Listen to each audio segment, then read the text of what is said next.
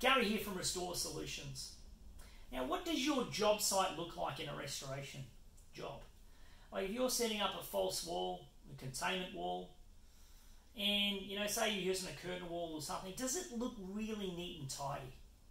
Because I'm going to tell you, when it looks spectacular, the customer can see that you care.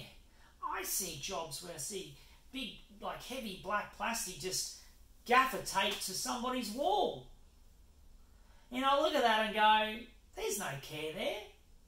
Where's their nice false wall system where they can have it set up nice and neat and tidy with low taping if there is any taping at all?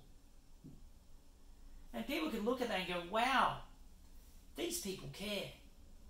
I'm going to talk to an insurance company about how professional this firm is. Where a lot of the times there's no care and attention taken. I'll tell you what, if I had my house, I wouldn't like black plastic taped to my wall. Not a chance. Because then they've got to repaint it. But then they've got to match the paint.